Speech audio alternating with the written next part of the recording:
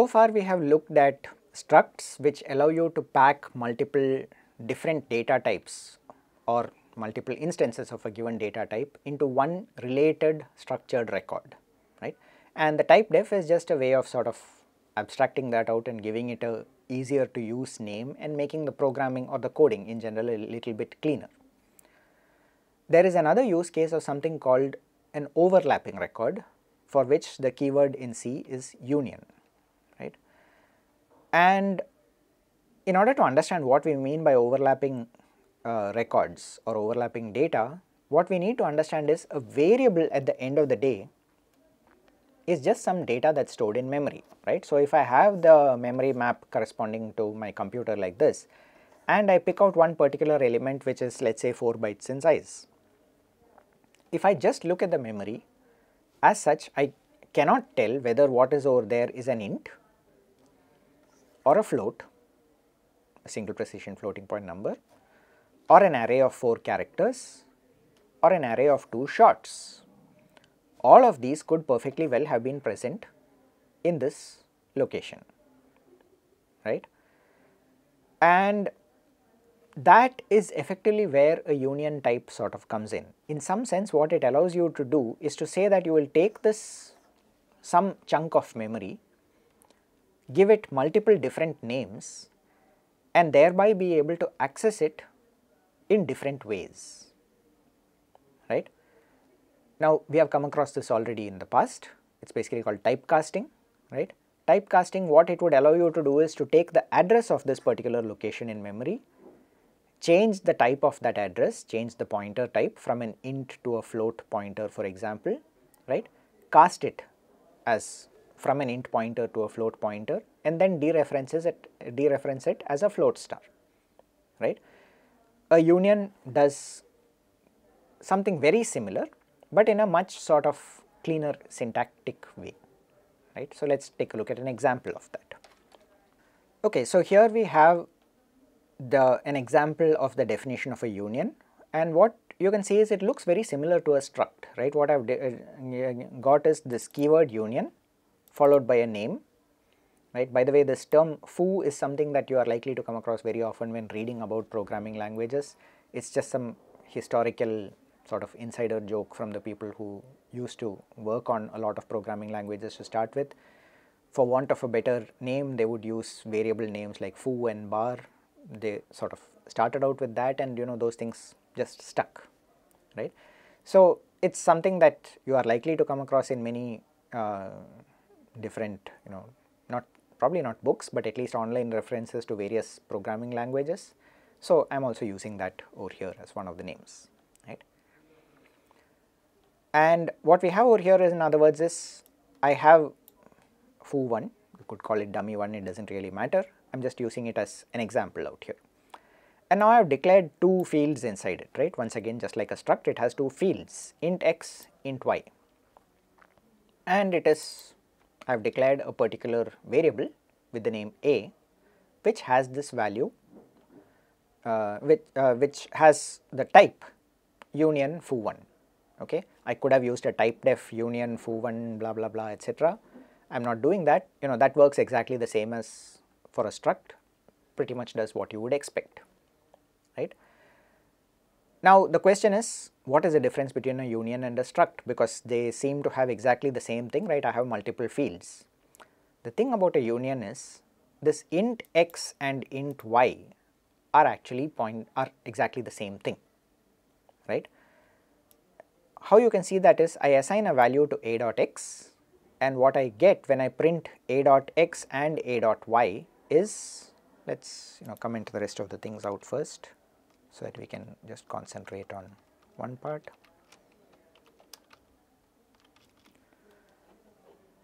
When we run this, we find that a dot x is 1 2 3 4 5 6 7 8 and a dot y is also 1 2 3 4 5 6 7 8. I did not initialize a dot y, I did not assign anything to it, right, and yet I get the result exactly the same, right. So, what happened, I declared a union, and what it said was that I had 2 fields in here, both of them are actually the same field. So, why would I even bother, right.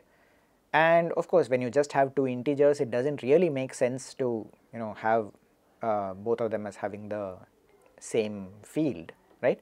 In fact, there is a way of sort of checking that they are exactly the same field, right. Let us try and take a look at that. What I am going to do is, I am actually going to take the addresses of these two, ampersand a dot x and ampersand a dot y, and see what happens when I print these out, right. You can see that they are exactly the same address, right. They are not just sort of, I did not take a value over here and copy it into both of these locations x and y, they are literally pointing to the same place, okay.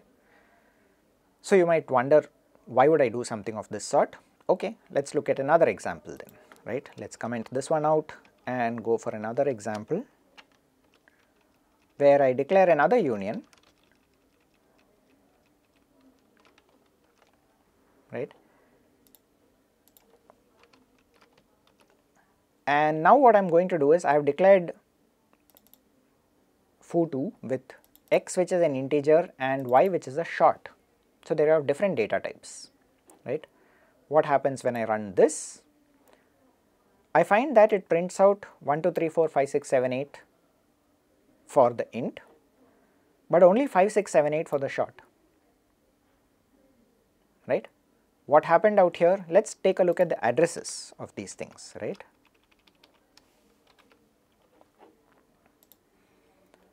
And the addresses show you that b dot x and b dot y have the same address. So now we can start to understand what is actually going on, right. This value 1, 2, 3, 4, 5, 6, 7, 8 effectively tells us that because we are on a little endian machine, the value 1, 2 goes to the highest address, right. That is basically this address D8 plus 3, right. 3, 4 goes to D8 plus 2, 5, 6 goes to D8 plus 1, and 7, 8 goes to the value actually D8, right, this address D8, right, which is why when I try interpreting this, the data present over there as a single short value, right, what ends up happening is that it actually picks up just the 7, 8 and the 5, 6, right, of course in reverse order, converts them back in using the little endian format. So now I have 5, 6, 7, 8, and that is what comes out when I actually print out the value of b dot y, right, and it comes out as 5, 6, 7, 8 as the result of b dot y. It is even more interesting what happens if I tried assigning a value to b dot y, right. I can imagine that what would end up happening is actually putting some new values into those two memory locations, right, the ones that corresponded to the first two locations of the integer, right, which means that when I try reading back the integer, I might expect to see that the value has actually changed, right, and yes, you can see that the value changed to 1, 2, 3, 4 A, B, C, D. b dot y is just A, B, C, D. The reason why you see these FFFF over here is, think about it, 2's complement, right. The most significant bit A, B, C, D is declared as type short. The number is found to be negative because the most significant bit was a 1. When it tries printing it out, it automatically sign extends to a 32-bit value because the %#x over here is expecting to see a 32-bit integer and so on, right. That is all there is to it. So you can ignore this FFFF out here, but the more interesting thing is, by assigning something to y, I was able to change the entire value of the integer as well, right. We can actually take that a step further, right, and where that gets interesting is, instead of having a short, I can also say that I am going to have a string of 4 characters out here, right. What happens when I run this? Now notice that I use the string copy out here, right, to copy this string hola into the c.c, which is a character array present inside C, right. And what it says over here is that I can actually print it out, hola is this and so on. You might have noticed, and so what is actually happening out here, right, you look at this, it printed out the string, it has also printed out something in hexadecimal, and if you look carefully, you will realize that this is ASCII code. 48 corresponds to the ASCII code for capital H, 6F corresponds to the ASCII code for O, right, 6C corresponds to the ASCII code for the letter L, and 61 corresponds to the ASCII code corresponding to the letter small a. So that is what has happened. Once again, the little endian format is the reason why it has ended up being looking backwards, right. But by assigning something into the string, I ended up getting back something in an integer. I can do it both ways, of course. One more thing that you might notice over here is that this gave you a warning, right. One part of the warning is that you implicitly declared the function string copy, right, and yes, I have not hash included the appropriate library for that, but that's okay, it sort of figures it out, at least in this case. Ideally, you should not have such warnings in your code. What is more important is it also says that string copy here will always overflow. Why is that? The destination buffer has only 4 bytes in it, right? C has been declared as a 4-byte buffer, but hola is actually a string of length 5. Remember, it needs a null byte at the end in order to indicate the end of the string, right? So if I say, okay, fine, let me be a bit more careful and actually print it out as 0, right? Now what happens when I run this? You will find that yes, it prints HOL. I have the H, I have 6F, 6C, and that's it, it stopped. And if you think about it, it didn't just stop. What actually happened was the most significant byte over there in that integer is 0, 0. It has to be, so that it's a null terminated string, right. So this is one possible use case where you might find that having two different views of the same data can be useful, and you can get that using a union.